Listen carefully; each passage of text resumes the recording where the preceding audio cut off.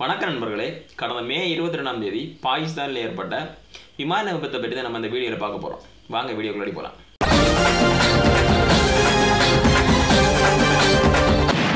இந்த உலகமே கடந்த மே 22ஆம் தேதி ரம்ஜானை சந்தோஷமாக கொண்டாடுறதுக்கு காத்திருந்த இந்த சூழ்நிலையில் பாகிஸ்தானில் ஒரு மிகப்பெரிய விமான விபத்து ஏற்பட்டிருக்கு. இந்த விமான விபத்து எப்படி ஏற்பட்டு அப்படின்னு பார்த்தீங்கன்னு சொன்னால், கடந்த மே 22ஆம் தேதி லாகூர்லேருந்து PK 8303 அப்படின்னு சொல்லக்கூடிய ஒரு விமானம் வந்து லாகூர்லேருந்து கிளம்பி கராச்சி போச்சு. இந்த ஃப்ளைட்டில் பார்த்தீங்கன்னு சொன்னால் 59 ஆண்களும் 31 பெண்களும் 9 குழந்தைகளும் இருந்தாங்க. 99 பயணிகள் வந்து இந்த விமானத்தில் பயணம் செஞ்சுட்டு இருந்தாங்க. இந்த விமானம் வந்து கராச்சியில் லேண்ட் ஆகிறதுக்கு ஒரு மினிட்டுக்கு முன்னாடி பக்கத்தில் இருக்கக்கூடிய மாடர்ன் காலனி அப்படின்னு சொல்லக்கூடிய இடத்துல வந்து கிராஷ் ஆச்சு. இந்த விபத்தில் 97 பயணிகள் மொத்தமாக உயிரிழந்தாங்க. இதில் அதிர்ஷ்டவசமாக 2 பயணிகள் மட்டும்தான் உயிர் தப்புனாங்க. இவங்கள்ட்ட இந்த விமான விபத்து எப்படி நடந்தது அப்படின்னு கேட்டதுக்கு அவங்க என்ன சொன்னாங்க அப்படின்னு பார்த்தீங்கன்னு சொன்னால், நாங்கள் கண்ணு முடிச்சு பார்க்கும்போது இந்த ஃப்ளைட்டு மொத்தமாக தீப்பத்தி எரிஞ்சிட்டு இருந்துச்சு. ஒரே ஒரு இடத்துல மட்டும்தான் ஒரு வெளிச்சம் உள்ளாடி வந்துட்டு இருந்து அந்த வழியாக நாங்கள் வந்து குதிச்சு வெளியே வந்தோம். அதுக்கப்புறம் தான் எங்களுக்கு தெரிஞ்சு நாங்கள் 10 அடி ஹைட்லேருந்து கீழே குதிச்சிருக்கோம் அப்படின்னு சொல்லிட்டு குதிச்ச அப்புறம் நாங்கள் கீழே விழுந்து மயங்கிட்டோம். அதுக்கப்புறம் நாங்கள் கண் முழிக்கும்போது ஹாஸ்பிட்டலில் இருந்தோம் அப்படின்னு சொல்லியிருக்காங்க. இப்போ இந்த விபத்து எப்படி நடந்திருக்கு அப்படின்னு பார்த்தீங்கன்னு சொன்னால், இந்த ஃப்ளைட் வந்து டேக் ஆஃப் ஆன அப்புறமா இதோட கண்ட்ரோல் ரூமில் இருந்து தொடர்ச்சியாக இதோட இன்ஸ்ட்ரக்ஷன் வந்து கொடுத்துட்டே இருந்திருக்காங்க. ஆனால் அவங்க கொடுத்த இன்ஸ்ட்ரக்ஷனோட வழக்கமாக இந்த ஃப்ளைட் போகிற உயரத்தை விடவும் கூடுதலான உயரத்தில் இந்த ஃப்ளைட் பறந்துட்டு இருந்திருக்கு. ஆனால் இதை பார்த்த இந்த கண்ட்ரோல் ரூமில் உள்ளவங்க என்ன பண்ணாங்கன்னு சொன்னால், இதை பற்றி இன்ஃபர்மேஷனை வந்து பைலட்டுக்கு சொல்லிகிட்டே இருந்தாங்க. ஆனால் பைலட் என்ன சொல்லிட்டு இருந்தாருன்னு பார்த்தீங்கன்னு சொன்னால், என்னால் முடியும், இதை நான் ஹேண்டில் பண்ணிக்கிறேன் அப்படின்னு பதில் சொல்லிகிட்டே இருந்தார். ஆனால் ஒரு கட்டத்தில் இந்த ஃப்ளைட் அதோட டெஸ்டினேஷன் பாயிண்டாக இருக்கக்கூடிய கராச்சியை நெருங்கிட்டு இருக்கிற அந்த டைமில் இந்த ஃப்ளைட்லேருந்து கண்ட்ரோல் ரூமுக்கு பைலட் வந்து இன்ஃபர்மேஷன் கொடுக்குறாரு. அதாவது நாங்கள் கராச்சியில் வந்து இறங்க வரோம், எங்களோட ரன்வேவை ரெடி பண்ணி வைங்க அப்படின்னு சொல்கிறாங்க. அதனால அவங்க 2 ரன்வே வந்து இந்த ஃப்ளைட்டுக்காக ரெடி பண்ணி வைக்கிறாங்க. முதல் தடவை இந்த ஃப்ளைட் வந்து ரன்வேல இறங்கி லேண்ட் பண்ணுறதுக்காக கீழே வருது. ஆனால் அந்த பைலட்டால் அது பண்ண முடியல. சரி, இன்னொரு டைம் ட்ரை பண்ணலாம் அப்படின்னு சொல்லிட்டு லேண்ட் பண்ணுறதுக்காக வானத்தில் இன்னொரு ரவுண்ட் அடிச்சுட்டு செகண்ட் ரவுண்டு இந்த ஃப்ளைட்டை லேண்ட் பண்ணுறதுக்கு ட்ரை பண்ணுறாங்க. ஆனால் அப்பவும் முடியல. அதுக்கப்புறமா தான் விமானிக்கு தெரியுது இந்த ஃப்ளைட்டில் ஏதோ ஒரு தொழில்நுட்ப கோளாறு ஏற்பட்டிருக்கு அப்படின்னு சொல்லிட்டு கண்ட்ரோல் ரூமுக்கு இதை பற்றிய இன்ஃபர்மேஷனை பாஸ் பண்ணுறாரு. அதுக்கப்புறமா 3ஆவது ரவுண்ட் இந்த ஃப்ளைட்டை வந்து எப்படியாவது லேண்ட் பண்ணிடலாம் அப்படின்னு சொல்லிட்டு இன்னொரு ரவுண்ட் அடிச்சுட்டு வந்து பைலட் வந்து இந்த ஃப்ளைட்டை வந்து லேண்ட் பண்ண பார்க்குறாரு. ஆனால் அந்த டைமில் என்ன ஆகுது அப்படின்னு பார்த்தீங்கன்னு சொன்னால், இதோட லேண்டிங் கியர் ஒர்க் பண்ணல அப்படின்னு சொல்கிறாங்க. அதனால இந்த ஃப்ளைட் வந்து பக்கத்தில் இருக்கக்கூடிய ஒரு மிகப்பெரிய செல்போன் கோபுரத்தில் மோதி பக்கத்தில் மாடர்ன் காலனி அப்படின்னு சொல்லக்கூடிய மக்கள் அதிகமாக இருக்கக்கூடிய ஒரு இடத்துல போய் இந்த ஃப்ளைட் வந்து விழுது. இந்த ஃப்ளைட் விழுந்ததில் பார்த்தீங்கன்னு சொன்னால், இந்த மாடர்ன் காலனியில் இருந்த 6-7 வீடுகள் வந்து முற்றிலுமாக சேதம் அடைஞ்சிருக்கு. அது மட்டும் இல்லாமல் அந்த இடத்துல இருந்த 11 மக்கள் வந்து ரொம்பவே படுகாயமும் அடைஞ்சிருக்காங்க. அவங்களோட சூழ்நிலை என்னன்னு சொல்லிட்டு இது வரைக்கும் எந்த விவரமும் நமக்கு தெரியாது. ஆனால் இந்த விமான விபத்தில் 97 பயணிகள் மட்டும் உயிரிழந்திருக்கிறாங்க அப்படின்னு சொல்லிட்டு சொல்லப்படுது.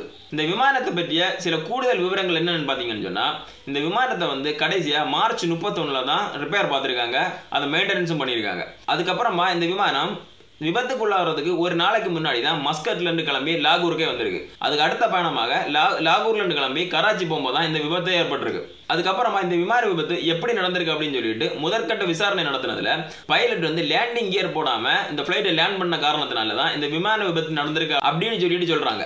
ஆனா பைலட்டுக்கும் கண்ட்ரோல் ரூமுக்கு இடையில இருந்த கான்வர்சேஷன்ல என்ன இருந்து அப்படின்னு பாத்தீங்கன்னு சொன்னா, அவங்க முதல்ல கொடுத்த எச்சரிக்கைகள் எல்லாத்திலையுமே என்னால மேனேஜ் பண்ண முடியும், என்னால கண்ட்ரோல் பண்ண முடியும் அப்படின்னு சொன்ன பைலட் வந்து கடைசியா தரையிறங்கிறதுக்கு 1 நிமிஷத்துக்கு முன்னாடி மேடே மேடே அப்படின்னு சொல்லிட்டு அவங்களோட ரேடியோ ஃப்ரீக்வன்சி கட் ஆயிடுச்சு. இதுல இருந்து நம்ம எதை யூகிக்க முடியுது அப்படின்னு பாத்தீங்கன்னு சொன்னா, ஃப்ளைட் தரையிறங்குற அந்த கடைசி நிமிஷத்துல தான் இந்த ஃப்ளைட்ல ஏதோ ஒரு தொழில்நுட்ப கோளாறு ஏற்பட்டிருக்கு அப்படின்னு சொல்லிட்டு பைலட்டே கண்டுபிடிச்சிருக்காரு. ஆனா அதிகாரப்பூர்வமான எந்த ஒரு விஷயமும் இது வரைக்கும் வெளியே அறிவிக்கப்படல. அதுக்கு காரணம் என்னன்னு பாத்தீங்கன்னு சொன்னா, இந்த விபத்து நடந்து 6 நாளைக்கு அப்புறம் தான் இந்த ஃப்ளைட்ல இருந்த பிளாக் பாக்ஸை எடுத்திருக்காங்க. இந்த பிளாக் பாக்ஸை எடுத்து டீகோடிங் பண்றதுக்காக பாகிஸ்தான்ல இந்த டீகோடிங் டெக்னாலஜி இல்லாத காரணத்தினால 11 பேர் கொண்ட ஒரு குழு வந்து பிரான்ஸுக்கு கிளம்பி போயிருக்காங்க. இப்போ இந்த டீகோடிங் அப்படின்னு என்னன்னு பாத்தீங்கன்னு சொன்னா, கண்ட்ரோல் ரூமுக்கும் பைலட்டுக்கும் இடையில எப்பவுமே கான்வர்சேஷனுக்கு ஒரு லாங்குவேஜ் யூஸ் பண்ண மாட்டாங்க, கோடிங் தான் யூஸ் பண்ணுவாங்க. அதுக்கு காரணம் என்னன்னு பாத்தீங்கன்னு சொன்னா, அவங்க லாங்குவேஜ் யூஸ் பண்ணாங்கன்னு சொன்னா அந்த கான்வர்சேஷனை ஹேக் பண்ணி ஃப்ளைட்டை வந்து தீவிரவாதிகள் வந்து ஹைஜாக் பண்ணிடுவாங்க அப்படிங்கிற காரணத்தினால அவங்க வந்து எப்பவுமே கோடிங் தான் யூஸ் பண்ணுவாங்க. இந்த கோடிங்கை எக்ஸ்ட்ராக்ஷன் பண்றதுக்குள்ள சிஸ்டம் வந்து பாகிஸ்தானில் கிடையாது. அதனால இந்த பிளாக் பாக்ஸை பிரான்ஸுக்கு கொண்டு போயிருக்காங்க.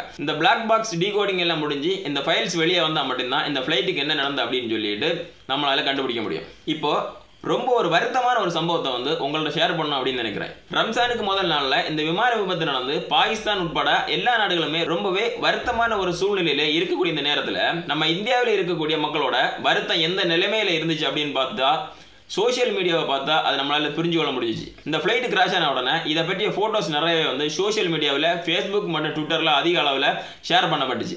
இதை பார்த்துட்டு நிறைய மக்கள் வந்து இந்தியா உட்பட பல நாடுகளில் வந்து நிறைய மக்கள் வந்து ரொம்பவே ஒரு அனுதாபமான வார்த்தைகளை வந்து அதில் கமெண்டாக போட்டிருந்தாங்க. ரெஸ்ட் இன் பீஸ் இந்த மாதிரி உள்ள ரொம்பவே ஒரு அனுதாபமான வார்த்தைகளை வந்து அந்த கமெண்ட் பாக்ஸில் கீழே கமெண்ட் பண்ணியிருந்தாங்க. இதில் இந்தியாவில் இருக்கக்கூடிய இந்தியா மற்றும் குறிப்பாக தமிழ்நாட்டில் இருக்கக்கூடிய கொஞ்சம் பேரோட கமெண்ட்ஸ் எப்படி இருந்துன்னு பார்த்தீங்கன்னு சொன்னால், நாம இப்படிப்பட்ட ஒரு இந்தியாவில் வாழ்ந்து கொண்டிருக்கிறோமா அப்படின்னு கேவலப்படக்கூடிய சூழ்நிலையில இருந்துச்சு. நான் இப்போ சொல்ல போற இந்த மெசேஜ் வந்து அந்த கமெண்ட் பாக்ஸில் ரொம்பவே ஈவு இறக்கம் இல்லாமல் கமெண்ட் பண்ணியிருந்த ஒரு சில நண்பர்களுக்கு மட்டும்தான்.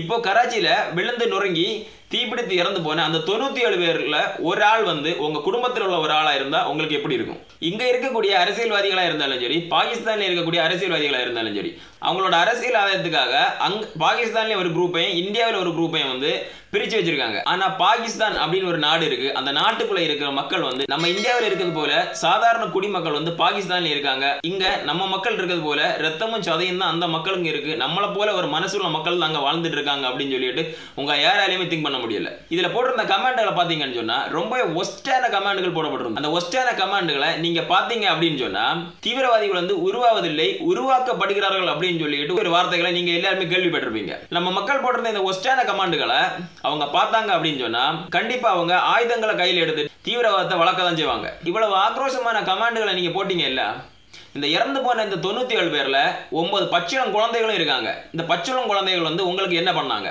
இனிமேலாவது இந்தியாவில் இருக்கிறது போல சாதாரண குடிமக்கள் தான் பாகிஸ்தான்லேயே வாழ்றாங்க. நம்மளை போல ரத்தமும் சதையும் இருக்கக்கூடிய நல்ல மனசு இருக்கக்கூடிய மக்கள் பாகிஸ்தான்லேயே வாழ்ந்துட்டு இருக்காங்க அப்படிங்கிறத திங்க் பண்ணி உங்க கருத்துக்களை சமூக வலைதளங்கள்லையும் மற்ற பகுதிகளிலையும் ஷேர் பண்ணுங்க. இந்த வீடியோ உங்களுக்கு பிடிச்சிருந்தா லைக் பண்ணுங்க, ஷேர் பண்ணுங்க, கமெண்ட் பண்ணுங்க. நான் வேற ஏதாவது டாபிக்கை பற்றி பேசணும் அப்படின்னு நினைச்சீங்கன்னு சொன்னா கமெண்ட் பாக்ஸ்ல கமெண்ட் பண்ணுங்க. மீண்டும் இன்னொரு வீடியோட நான் உங்களை சந்திக்கிறேன். நன்றி.